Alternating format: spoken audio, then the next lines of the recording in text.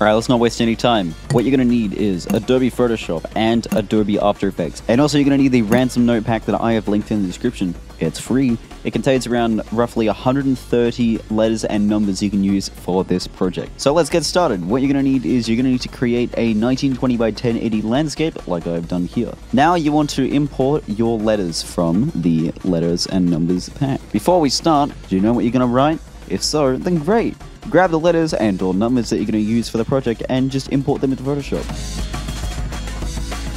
Now that you've imported all your letters into Photoshop, it's time to start making your words. So, simply just start making.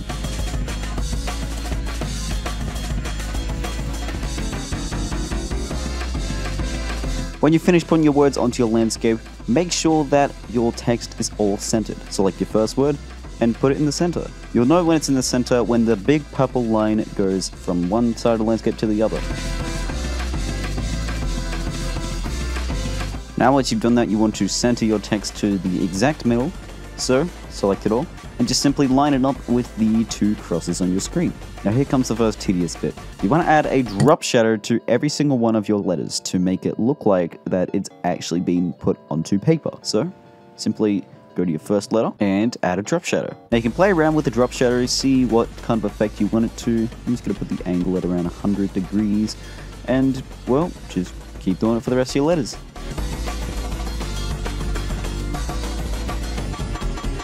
Now you may be wondering why we don't just simply select all the letters, convert them to a smart object, and then do the drop shadow. Well, it's because if we have two that are occluding on each other, let's say the O and the T are on top of each other, if we turn off the drop shadow, look at this little part down here. When I turn off the drop shadow, that little part becomes lighter.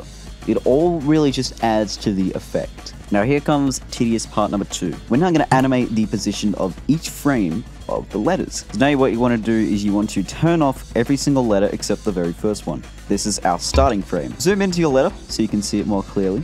And what we want to do is we want to animate the position very slightly differently from how we have it originally. So say a few pixels up and to the left and rotate it just a little bit.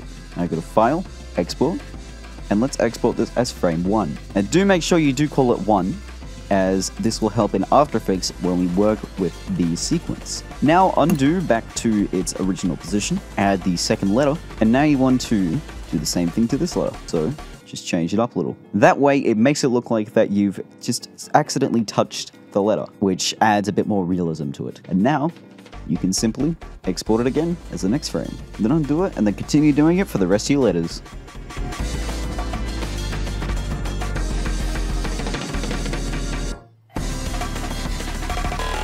And when you've finished exporting your final frame, congrats, you're done with Photoshop. I would also recommend you to save your project. This is just in case that, you know, if you want to go back and edit something later, you can. Now that you've saved, close Photoshop, and let's move on to After Effects.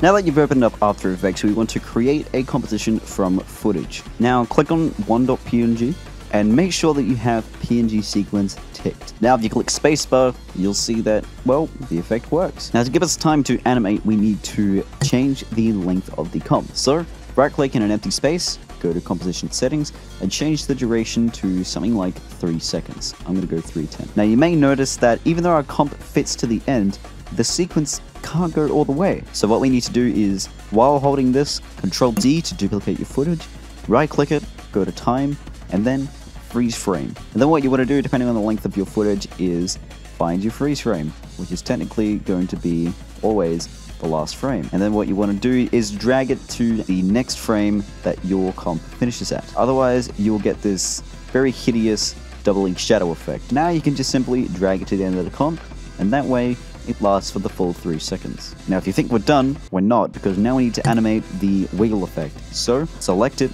click pre-comp, and now we need to start wiggling. While selecting the comp, press P to pull up the position tab, or click the stopwatch, which will give you the expression tab. And what you want to do is you want to type in wiggle with the brackets 30,2. This means that After Effects will wiggle the comp 2 pixels 30 times a second, which gives us an effect like this.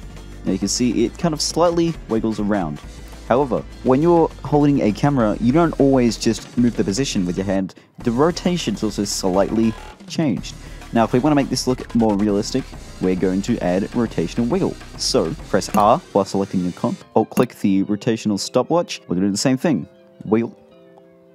However, instead of putting 32, we're going to put 31 because there's usually less rotation than position. As you can see now, we have our little wheel. For now, we're pretty much done. What you want to do is go to composition, add to render queue. Now go down to output module because we're going to need to make this like an overlay. So go to channels, RGB plus alpha, and it doesn't really matter if it's straight or pre-multiplied, and well, just hit render. Now before we exit After Effects, make sure to save your project. There you have it. Now you have your very own animated ransom node text. Now keep in mind, if you do play it as it is, it'll look very fast. So what you will want to do is you will want to edit the speed and duration. For me, I'm going to put it on 27% as it matches up with my music. That way, it's slower. And well, that's it. You now know everything you need to know to make some animated ransom node text. Bye.